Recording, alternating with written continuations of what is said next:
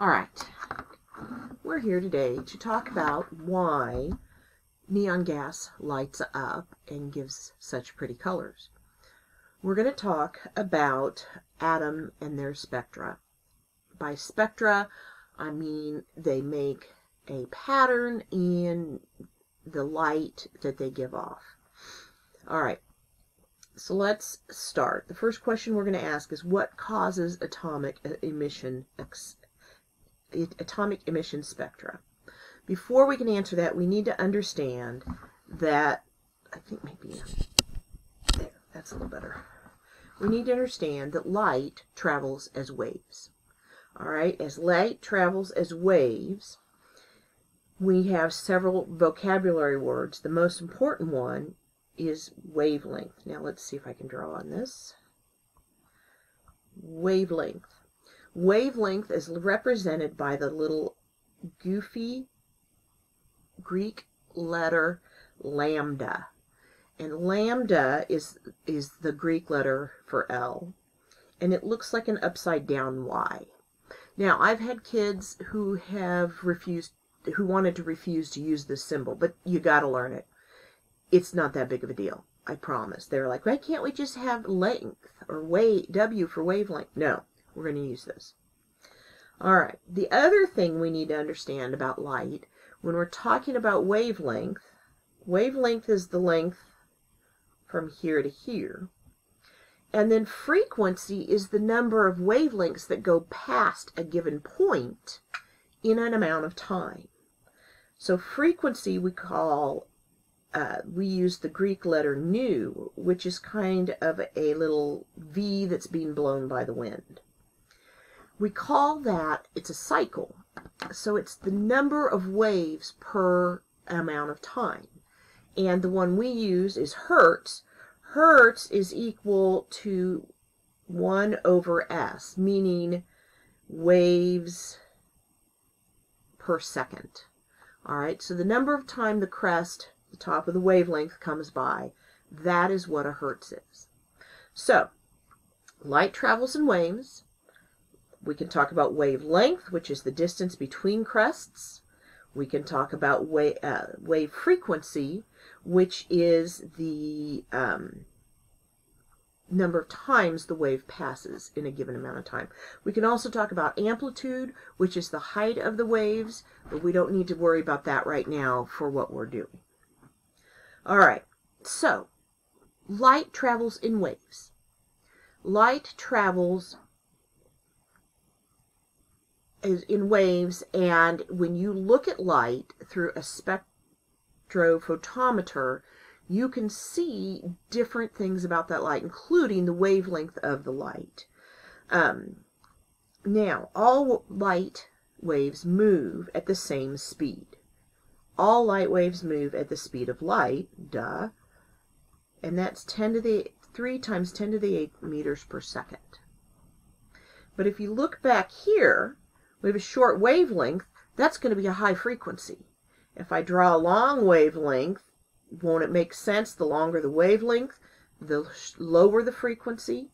So a long wavelength is a low frequency, a short wavelength is a high frequency. So they are inversely proportional. As the wavelength gets bigger, the frequency goes down. As the wavelength gets smaller, the frequency increases. So we can write them, the speed of light is equal to the wavelength times the frequency of a given type of light. See, low frequency, we have a long wavelength. High frequency, we have a short wavelength. According to the wave model, light consists of what we call electromagnetic waves. Electromagnetic waves include the whole electromagnetic spectrum. The electromagnetic radiation includes radio waves, microwaves, infrared waves, visible light, ultraviolet, X-rays, and gamma rays. I was listening to the Chiefs on the radio here while I was watching on TV, so I was using radio waves in here. I used a microwave to heat up my coffee this morning. You use infrared waves if you've ever seen any of the TV shows where they have the firemen have the camera, the special camera, or like the ghost hunter shows, the FLIR camera, and you look through that and you can see infrared waves. It's related to heat.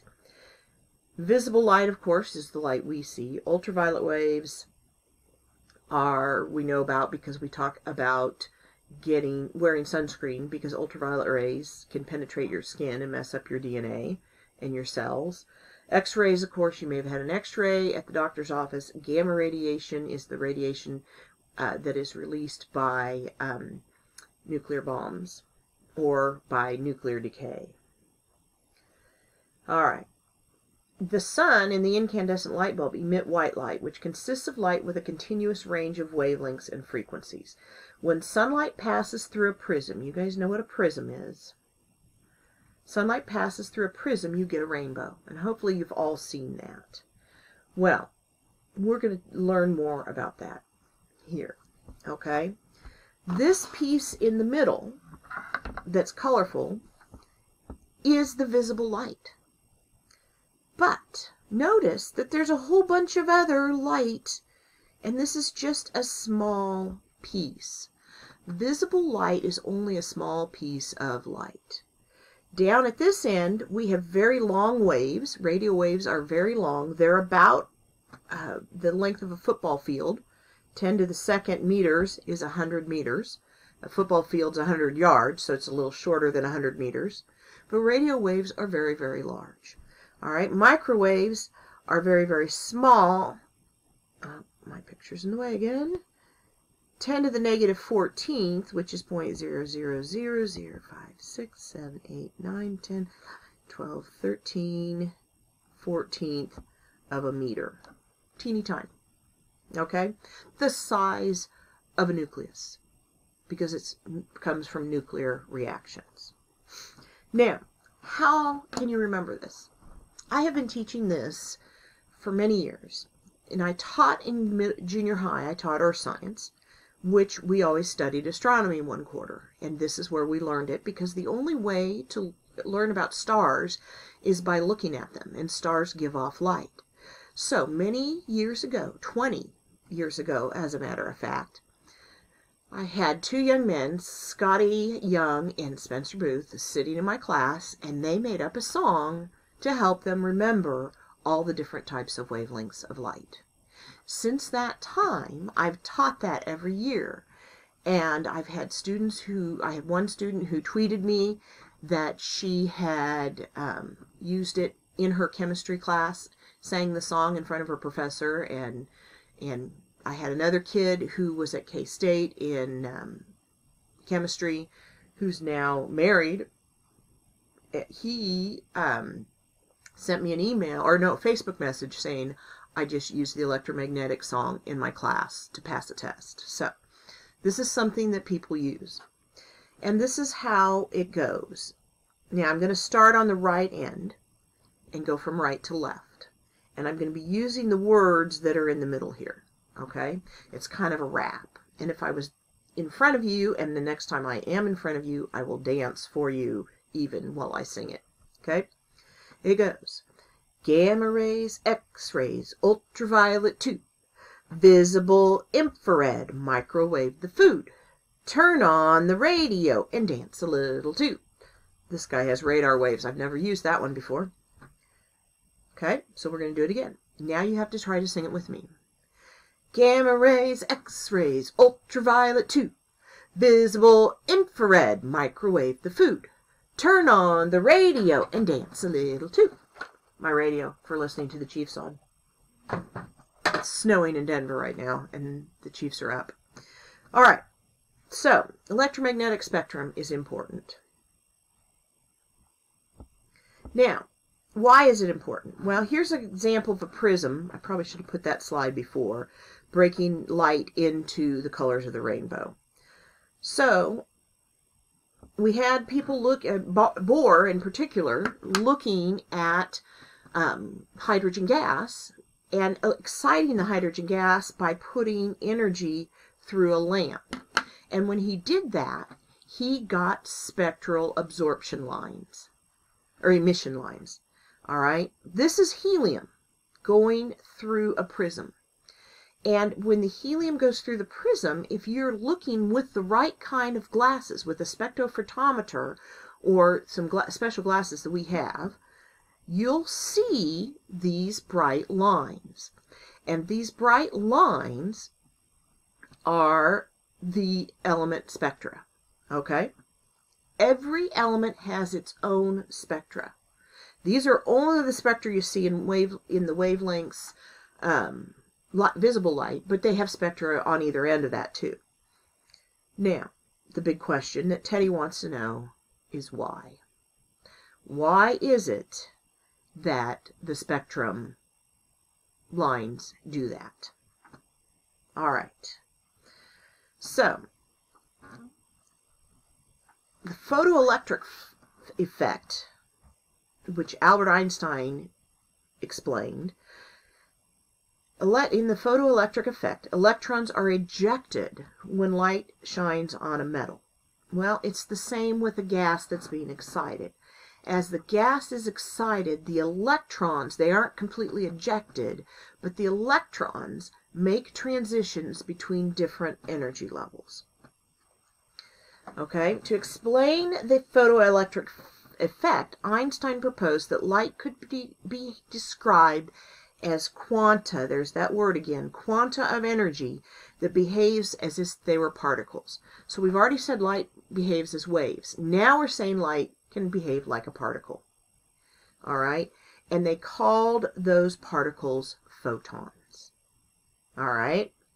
So, photoelectric effect, they were looking at the electrons and the fact that electrons were ejected. And what must be causing that is packages of light that would knock the electrons off the metal. Okay? We're talking about a gas. We're talking about helium. And why do we see these? Well, each one of these lines corresponds to an electron getting excited. And what do you do when you're watching the Chiefs game and they score a touchdown? You get excited and you jump up and yell and scream. At least I did when they scored the touchdown in the first drive. Okay? What happens when you get tired of cheering at the football game and the touchdown's over? You sit back down. That's what electrons do. The energy going through the lamp excites those electrons, and as they jump up, they use energy, and when they fall back, they release energy in the form of a photon. All right. And this is as it's stated. If you think about, here's a nucleus, here's an electron. As the energy comes in, the electron is going to get excited and he's going to jump out to a different energy level. Now remember, we said that they can only go from one energy level to another. Oh, we just picked 6. Woohoo! We can only go from one energy level to another. You can't go in between. It takes a certain amount of energy, a quanta of energy. And that quanta of energy then, when the electron falls back, is released as a photon. And we can visibly see that if it's in the visible light range. But we can measure that with a spectrophotometer. All right, so we're back to the helium spectrum. And I think I've just explained all this. The energy absorbed by the electron to move from its current energy level to a higher level is identical to the energy of the light emitted as it drops back to its original energy level. This is what we call atomic emission spectrum. And each atom has its own spectrum, and no two elements have the same. It's like fingerprints. All right, there you go. That is a little bit about electrons and light.